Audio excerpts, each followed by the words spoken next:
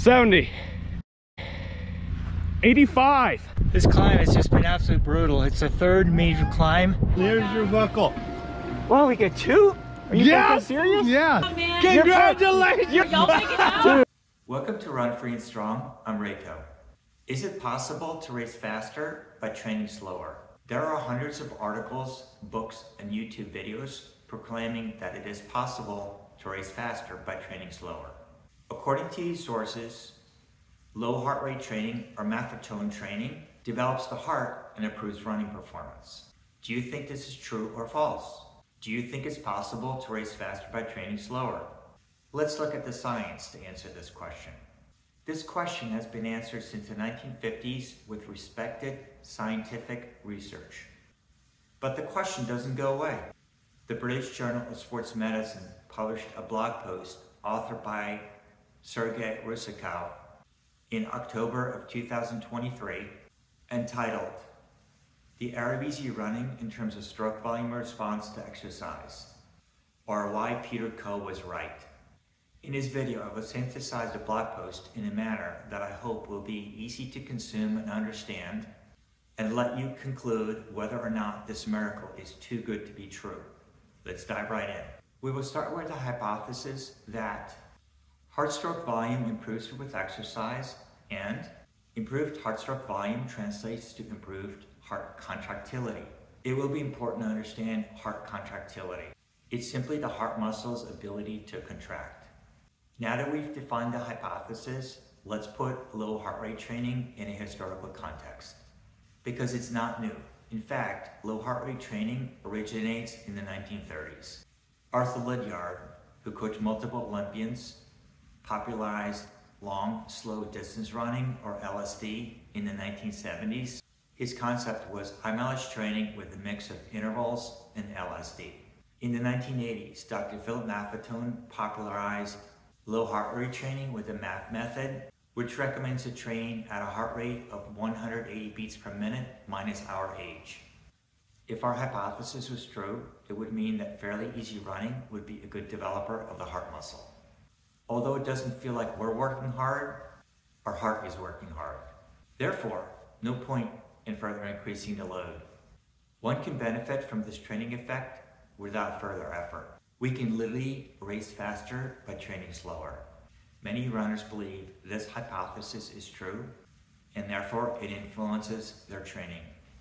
As we remember from our high school or university science classes, we must test our hypothesis to prove it's true.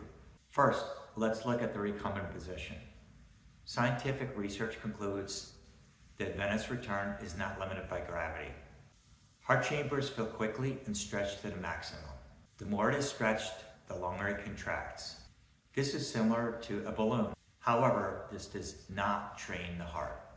Second, let's look at the upright position. Research concludes that gravity limits venous return. In an upright position, blood is distributed to the lower extremities and abdomen, which decreases the force of contraction, stroke volume, and cardiac output. Stroke volume decreases 10 to 30%. Stroke volume achieves a maximum at less than 60% of VO2 max, or 100 to 110 beats per minute heart rate. The scientific research concludes that the low heart rate increase in stroke volume is restorative and reflexive and not associated with increased myocardial contractility. We would achieve the same outcome by training while lying down and with less effort. Therefore, we are unable to prove that our hypothesis is true, and let's find out why. Let's find out what's wrong with our hypothesis. Stroke volume does not identify myocardial contractility. Although they're related, they're not equivalent. There's a related misunderstanding that exercise increases stroke volume. Let me pause there. Exercise does increase cardiac output, which is a product of a heart rate and a stroke volume, but it's driven by heart rate and not stroke volume. In fact, the pattern of stroke volume response to exercise has not been established. There are 3 patterns to consider. Ascending, when stroke volume increases as load increases up to VO2 max. Horizontal, when stroke volume does not change in the recumbent position at 40 to 50% of VO2 max. Descending, when stroke volume decreases in the recumbent position or after recovery in the upright position. We need to adjust our hypothesis. Let's learn what determines heart contractility, if not stroke volume. We should define stroke volume as a difference between the end diastolic volume, in other words, before contraction, and the end systolic volume with maximum contraction. Stroke volume is the amount of blood that the heart pumps with each stroke. We're going to get a little bit scientific and complicated here, but this is important to understand. The ratio of stroke volume to EDV is the ejection fraction, which determines myocardial contractility, not stroke volume. Put more simply, this is the percentage pumped out of left ventricle with each heartbeat. Let me repeat that. It's the percentage pumped, not the volume pumped. What happens above 60% of VO2 max? Cardiac output increases due to the further increase in heart rate and enforced heart contractions. In other words, an increase in ejection fraction. As the heart rate increases, the cardiac cycle shortens, and therefore the diastole, or the chamber, relaxes, shortens faster than the systole, or the chamber contracts. Research concludes that the ratio of diastole to systole reverses at higher heart rates, and is dependent on cardiorespiratory fitness. In healthy men and women, the ratio remains above 1. Therefore, our new revised hypothesis should be the pattern of stroke volume response to exercise depends on cardiorespiratory fitness, primarily VO2 max. All three patterns should occur depending on myocardial contractility or cardiorespiratory fitness. Number 1, with high myocardial contractility found in athletes, stroke volume increases. Number 2, in normal myocardial contractility, stroke volume remains constant. And number 3, with myocardial weakness, stroke volume decreases.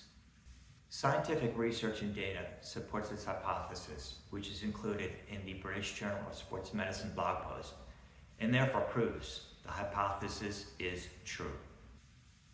Therefore, we conclude the following. The effect of slow running is not associated with training myocardial contractility, and the pattern of stroke volume versus exercise depends on physical fitness and or myocardial contractility. The force of myocardial contraction increases with increased load, the result of an increase in ejection fraction and not always an increase in stroke volume. The latter is an indirect measure of myocardial contractility. We can conclude that the concept of easy running to train heart stroke volume assumes a training effect where there is none and misses it where it actually exists. Having said that does not mean that low heart rate training does not have any benefits. There are benefits to low heart rate training.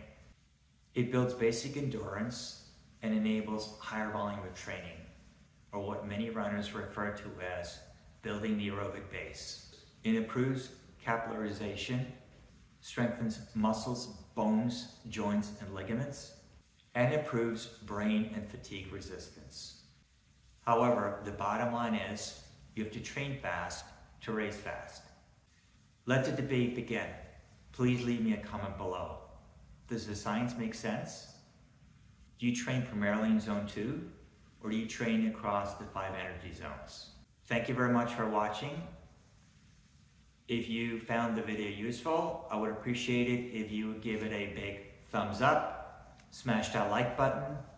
If you're not already following my UTMB training journey, I would appreciate if you consider subscribing to our channel. See you in the next one.